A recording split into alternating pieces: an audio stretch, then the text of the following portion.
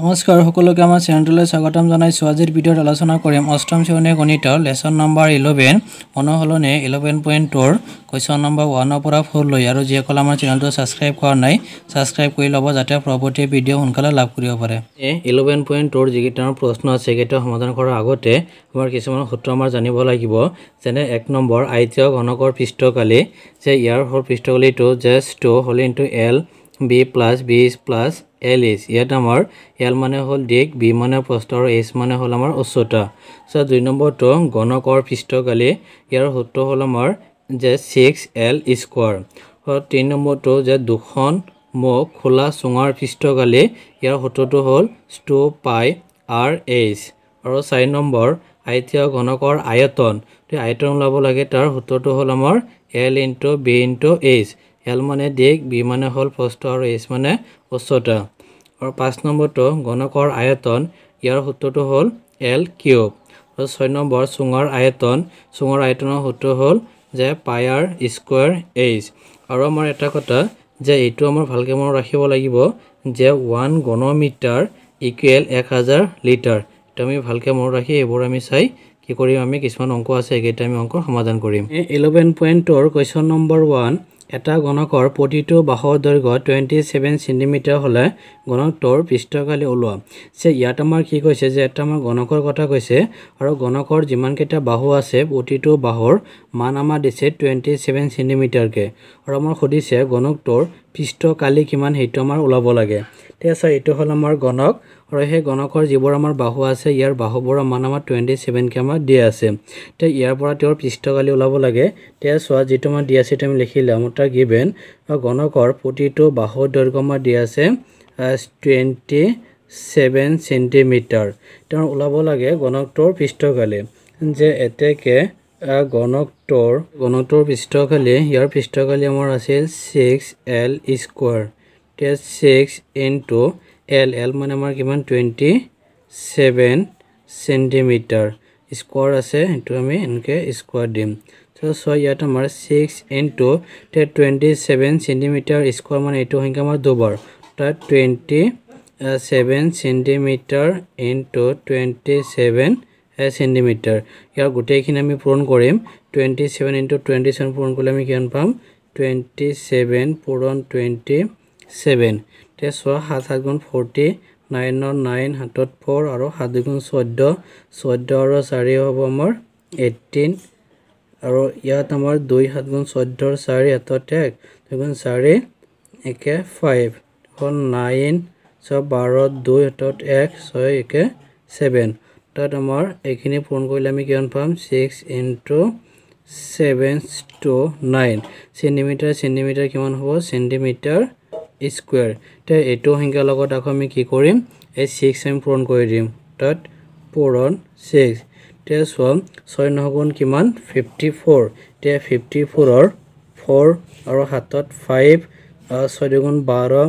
12 আৰু 5 17 ৰ 7 হাতত 1 থাকিল আৰু 7 গুণ 42 একে 43 এটা 43। ইয়াৰ এনসাৰ কিমান হ'ব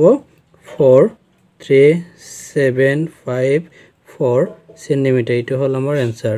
কোৱেশ্চন নম্বৰ 2 এটা কোটাৰ মজিয়াখনৰ পৰিসীমা 30 মিটাৰ আৰু কোটাটোৰ উচ্চতা পৰিসীমা 1/10 অংশ হলে কোটাটোৰ চাৰিবেৰৰ কালি নিৰ্ণয় কৰা। যে ইয়াত আমাৰ কি কৈছে যে এটা আমাৰ এখন হল এটা মজিয়া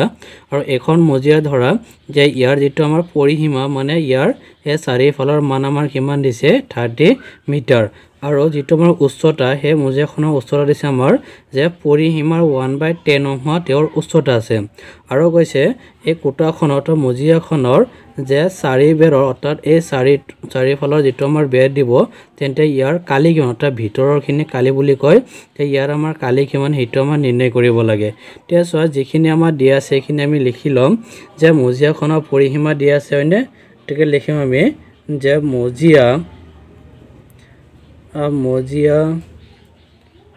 মজিয়াখনৰ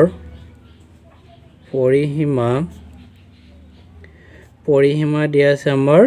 30 মিটাৰ আৰু আমাৰ দিয়া আছে যে মজিয়াখনৰ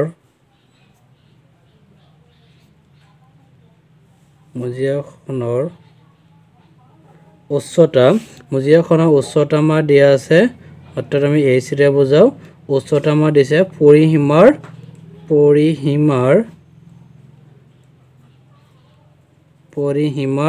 যে 1/10 অংশ তেতিয়া সব পৰিসীমা আমাৰ কিমান আছিল 30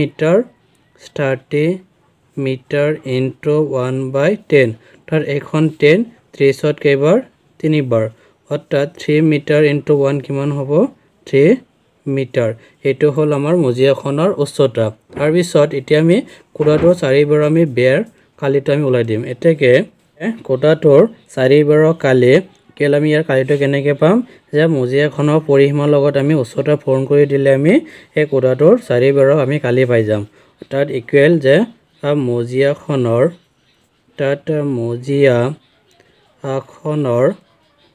যে পৰিসীমা ইনটু উচ্চতা এতিয়া মজিয়াখনৰ পৰিসীমা আমাৰ কিমান দিছিল 30 মিটাৰ ইনটু উচ্চতা কিমান আছিল আমাৰ 3 মিটাৰ এতিয়া 30ৰ লগত 3 যদি আমি পূৰণ কৰোঁ আমি কিমান পাম 90 এতিয়া ইয়াত মিটাৰ কেইটা হ'ব আৰু দুটা মিটাৰ স্কয়াৰ এইটো হল আমাৰ এনসাৰ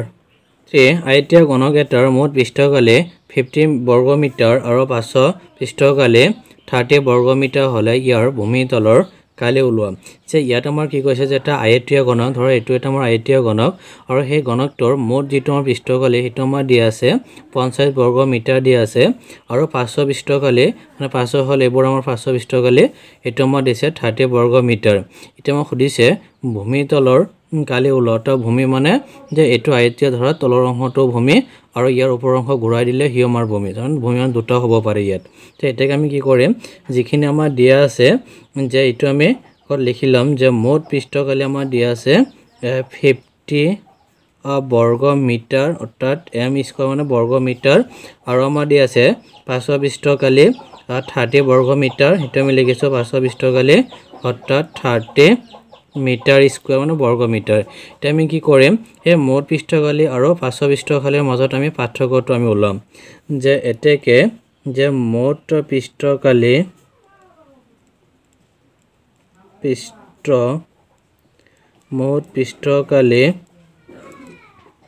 আৰু 500 পৃষ্ঠকালিৰ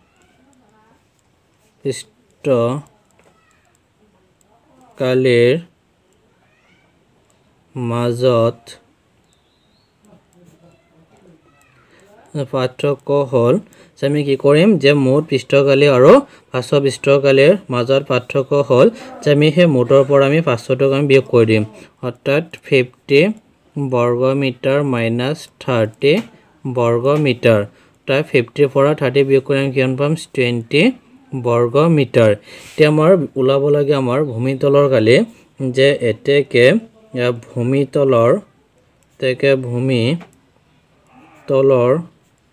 কালি হল ইয়াৰ কালি আমাৰ কিমান হ'ব এই 20 ক আমি 2 এৰে আমি ডিভাইড কৰিম অৰ্থাৎ 20 বৰ্গ মিটাৰ ডিভাইড বাই 2 অৰ্থাৎ এখন 2 20ত কেইবাৰ 10 বাৰ অৰ্থাৎ কিমান হ'ব 10 বৰ্গ মিটাৰ হেটো হল আমাৰ এনসাৰ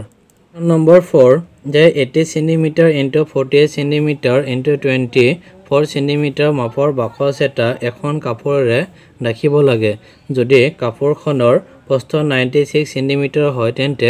100টা বাকচ ৰাখিবলৈ কিমান মিটাৰ কাপোৰ লাগিব যে ইয়াত আমাৰ কি কৈছে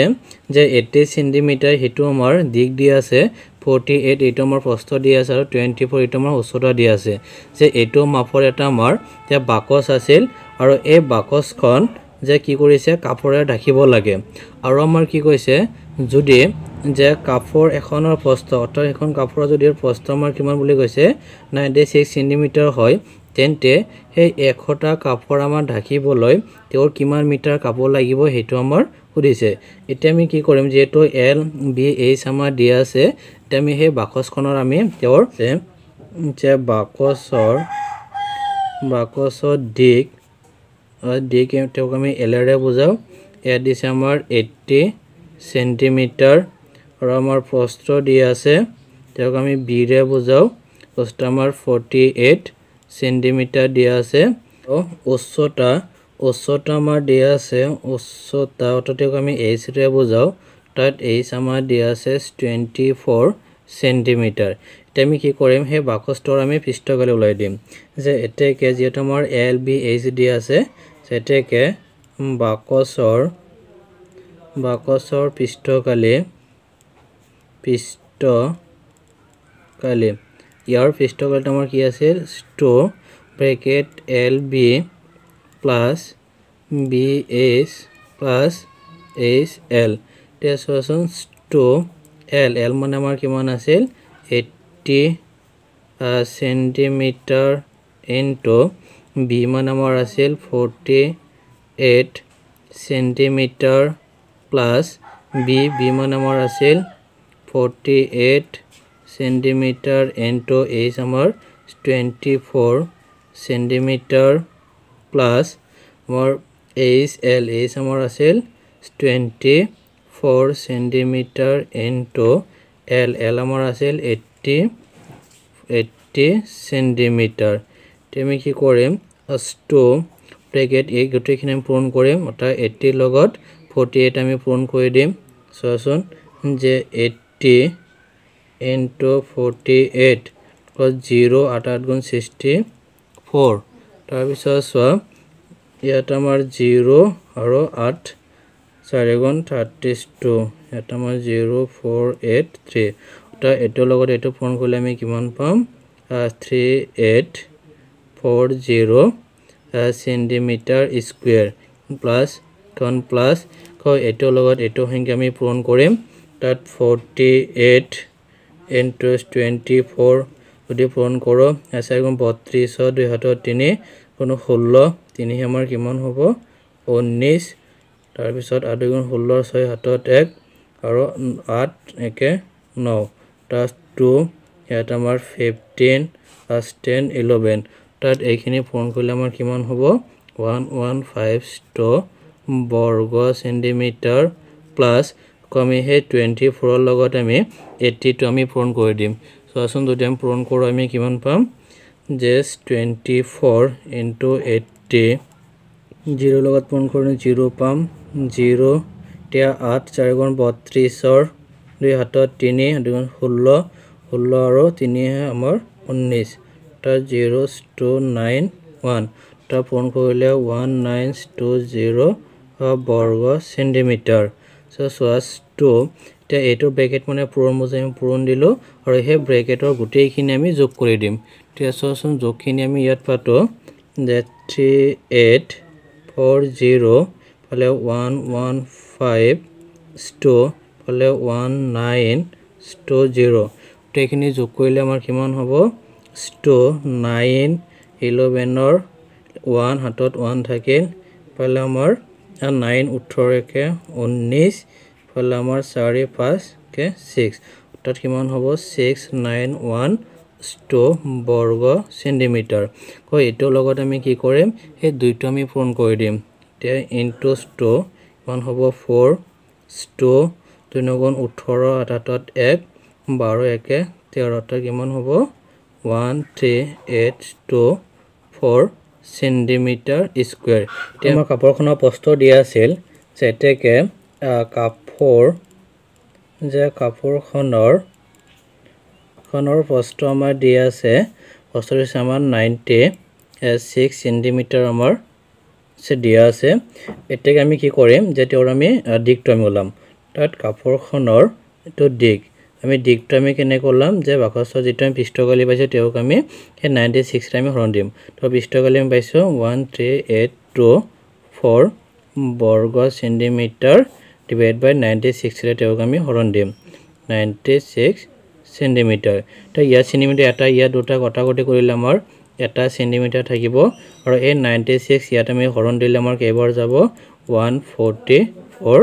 সেন্টিমিটাৰ এই কাপৰখন আমি দিক পালো 144 সেন্টিমিটাৰ এটা আমাৰ কৈছে যে 100টা বাকস ৰাখিবলৈ কিমান আমাৰ কাপৰ লাগিব তেকে আমি লিখিম যে 100টা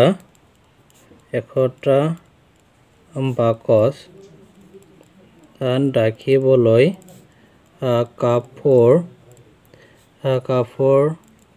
কাপৰ লাগিব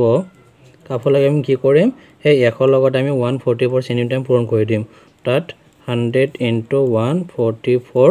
সেন্টিমিটাৰ তে আমাৰ কিমান হ'ব এটো লগত তো পূৰণ কৰিলে 144 ইয়াত আমাৰ দুটা জিৰো আছে আমি বহাই দিম তাই ইমান সেন্টিমিটাৰ তে সো যেটো মই মিটাৰৰ কথা কৈছিল তেন্তে আমি কি কৰিম সেন্টিমিটাৰ দি আছে ইয়াক আমি 100 ৰে আমি ডিভাইড কৰোঁ তা হৰণ দিম তা 14400